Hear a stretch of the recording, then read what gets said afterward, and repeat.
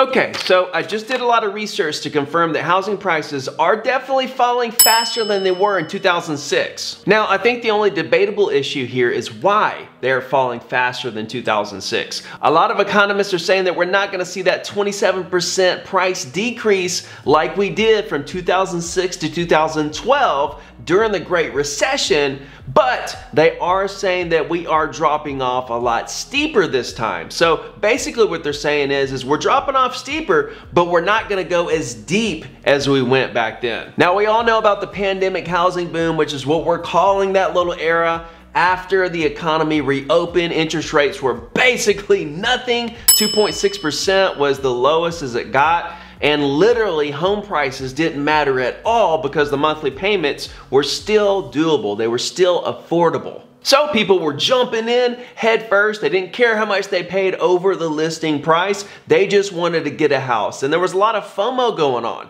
And that actually bled over into a lot of the institutional buyers and iBuyers. Like Home Partners of America, owned by Blackstone, who went out there and bought so many single family homes. Home builders were upping their game to keep up with demand. They actually slowed sales down just to keep up with the amount of demand that was coming through. Then you have iBuyers like Opendoor, for example, who really ramped up their algorithmic home buying process. So you had just your average families out there who were upgrading because they wanted more space. After the pandemic, everybody wanted more space in their house, so they wanted to upgrade and get a bigger house. Why not? Interest rates are down. Let's go out and get a house. Because hey, the houses are gonna be worth more later, right? And then you had all the iBuyer companies out there who were doing the same thing. Then March 2022 rolls around and here comes interest rates. And it's nothing that we didn't see coming from a mile away. And as hot as the real estate market was, we definitely should have realized as a whole here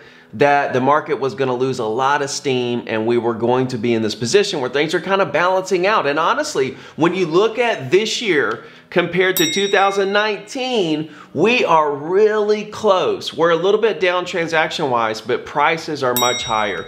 We are having really a great year when it comes to, let's just say, real estate agents. I mean, when you look at the commission pool compared to 2019, we're $25 billion more than we were in 2019. So a fantastic year right now. And we're just basically coming back down to average, what the average has always been in terms of number of transactions and even interest rates. We're a little higher than average there, but this was all very telegraphed, and this is just a situation that really should teach us a really nice lesson here. And a lot of people have PSTD from 2008, so there's a little whiplash here. You know, back then, before that, the golden rule was that real estate never loses value.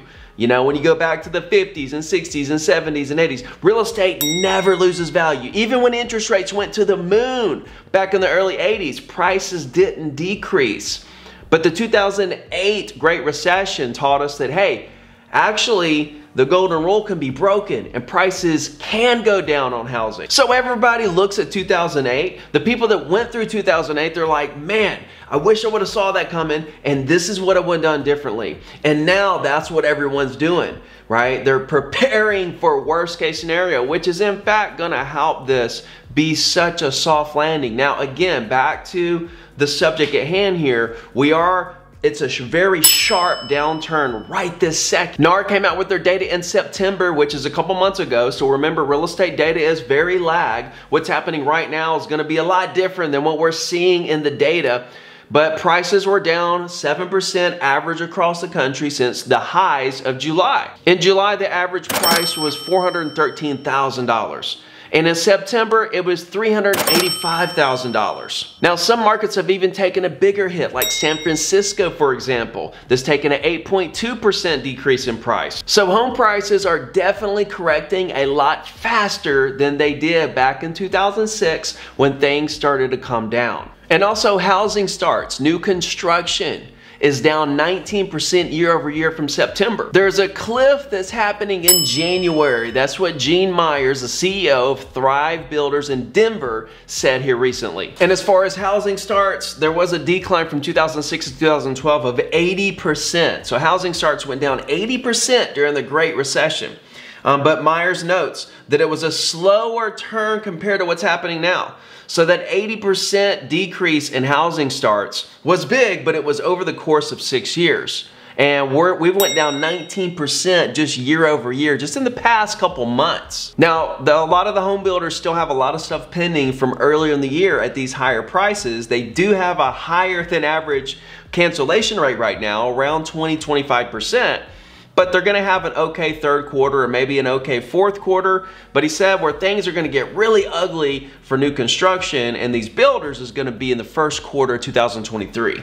Now, why are home prices falling faster than 2006 right now? Redfin CEO Glenn Kelman thinks it's this. He thinks that a lot of the boom was because of the iBuyers and the institutional buyers. Okay, and he thinks that the reason why we're falling faster than 2006 is also because of the institutional buyers and the iBuyers. And what he's thinking there is that because of the institutional buyers and the iBuyers that are out there, they're just trying to flip properties. They're just trying to turn and burn. So he feels like, and he's an iBuyer himself. Redfin, they stated that they have $350 million worth of homes on their balance sheet right now. And he said that, investors and people that are flipping houses and these big institutions, as the market has turned, they're willing to slash prices just to get out from under the inventory. And so a regular everyday seller, they're not just gonna start slashing their prices because they don't have to sell, they don't wanna sell, whatever the case may be.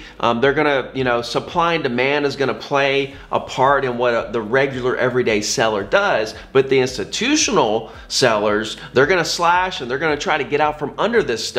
So in his opinion, what's happening here is that these investors are slashing their prices, and it only takes one property, one low sell in a subdivision to affect the appraised value of all the other homes in the subdivision. So he feels like these investors and these iBuyers are responsible for part of the boom, and they're also responsible for why things are falling so fast.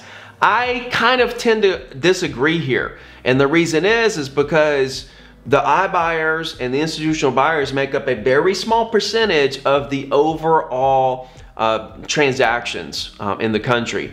And so I feel like that's not a really good reason why things went up so fast and fine. Things went up so fast because interest rates were so low, and regular everyday people wanted bigger houses because after the pandemic, a lot of people work from their homes, so on and so forth. And heck, it's the American dream. You want to own a big house. If you have low interest rates and you can afford the payments, why not go get a bigger home? So I think that's what drove the pricing, the housing boom.